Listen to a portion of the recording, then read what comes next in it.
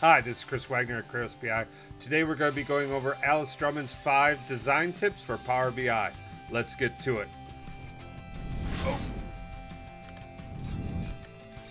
Alright, Alice has an excellent video out on Discover EI that walks through and provides a good amount of detail around each of these 5 design tips.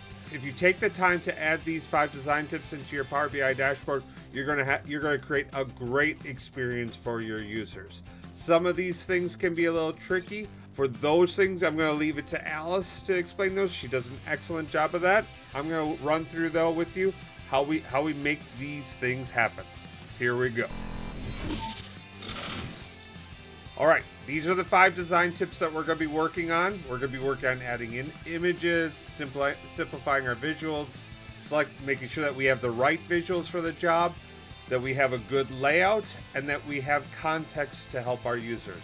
All right, so let's pull up Power BI and let's go and make this happen. All right, so because I'm starting from scratch, I'm going to be starting with Alice's tip number 4. So I'm going to be doing these things a little bit out of order. So tip number 4 is using a layout. This is something that is considered a best practice. Chris Hamill is the first person that I saw do it. The guys over on Power BI Tip do these things all the time as well. They call them scrims. They actually have a really interesting reason for that. I would check those out. But I'm going to use the backgrounds I've created for the Power BI seed file that's available. So I'm going to go into my Power BI desktop. I launched that. I already am. For this example, like all the examples that I do, I'm using the Kratos BI Power BI dataset. So I'm going to go ahead and I'm going to open up on my blank page. I'm going to go to my formatting tab over here. I'm going to go to my page background. I'm going to click on add an image, and I'm going to add this background that I've already created. Again, these backgrounds are available for you to download and use. These were created inside of PowerPoint and then made an image out of them. So really easy to start using. Now, I'm going to create some KPI cards to run out across the top. A trend visual here, a scatter chart here, and a grid of details I'm going to put on the side here, right? So that I have a nice layout for my Power BI visuals, and it's not too cluttered. It keeps things really easy to use. So I'm going to go ahead and add those in. Now, some of the tips when you're building in Power BI is take the time to get everything looking right especially on something like a KPI card right here. If I can make this guy look right, I know that I can easily recreate this so that it looks right for all of the visuals I'm using. So in this case, I want to use white text for the data. I'm going to set my text size to a 10. Come on now. Right? I don't want to have a border on this one, so I'm going to turn my border off. And now I'm going to copy it.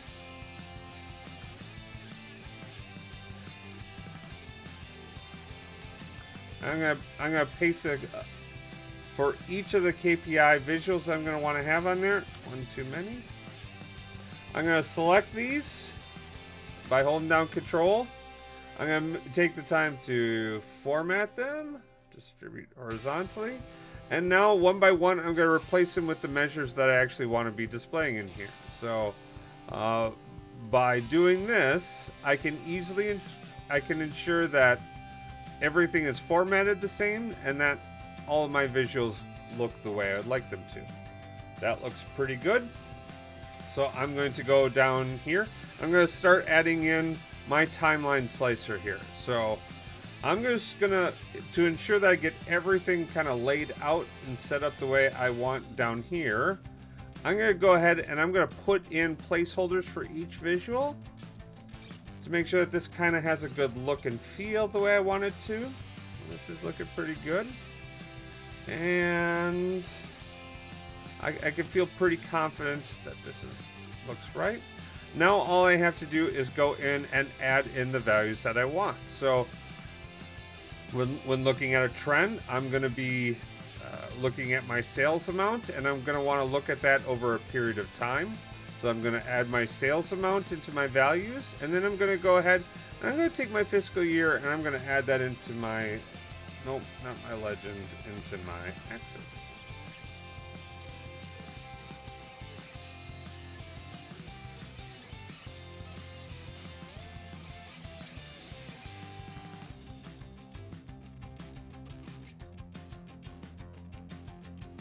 When I move on to Scatterplot's going to want me to look at a couple different things. I'm going to be needing to define the X and the Y axis with different measures. So I'm going to stay inside my fact reseller sales to come up with those two measures. Now, when you're looking at sales, the biggest questions that people have are going to be around the size. So we're going to put that on the primary axis, and then we're going to talk about our order quantity as the Y axis. Now,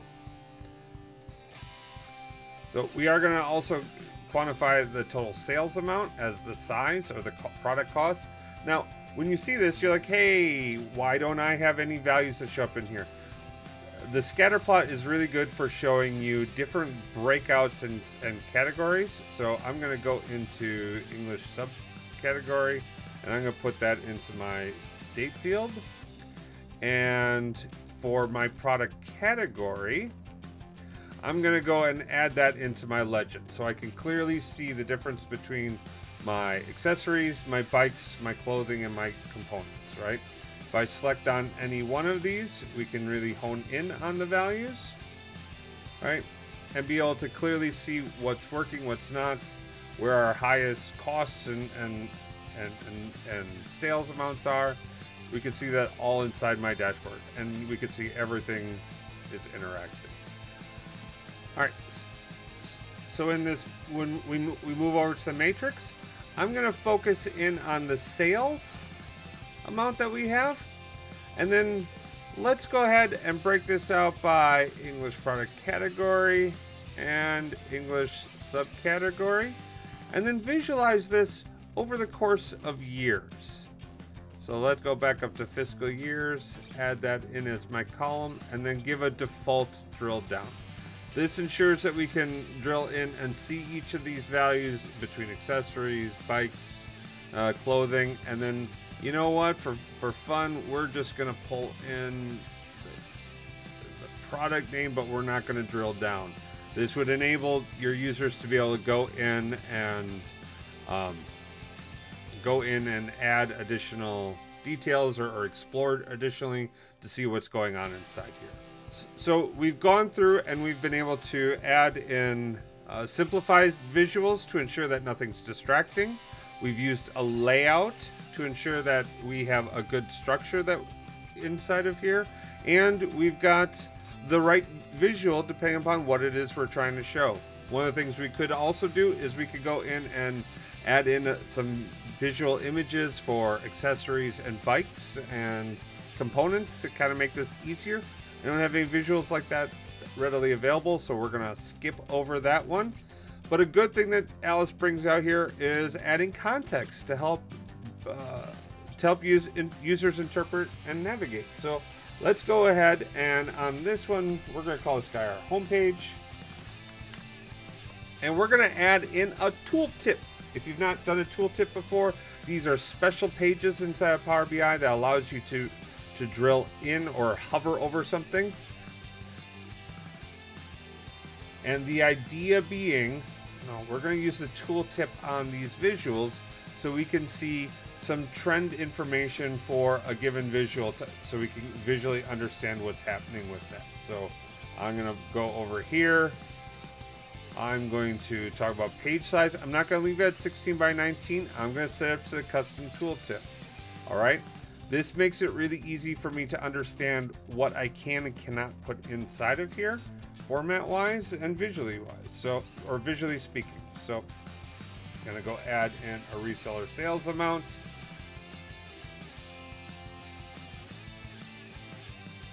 So this is my this is my tooltip page, so I'm gonna hide this page.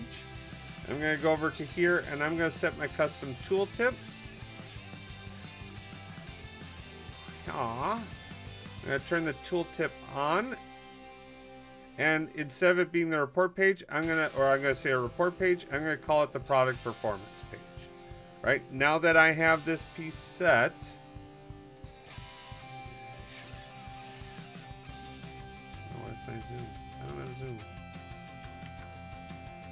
now that I have this piece set, I should be able to hover over this, and I can now see the performance for any of my charts, kind of based upon each of the breakouts, so I can get a good understanding what's happening performance-wise inside my custom visual. All right, so now we've been through Alice's 5 design tips, showing you how you could do that inside of Power BI fairly easily. We'd like to thank Alice for putting these together, making this work, or making this fairly easy for us to do.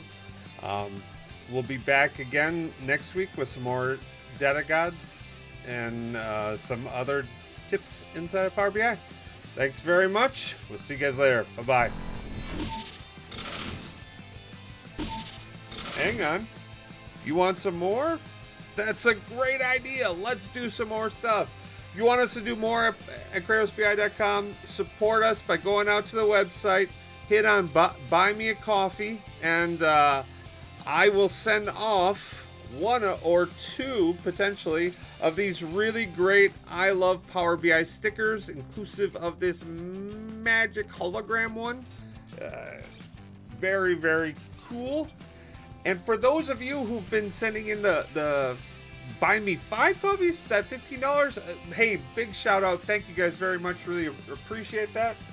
We're actually adding in some upgraded merch, or thank you merch that we send off, and that's right, it is your own very own Data God magnet.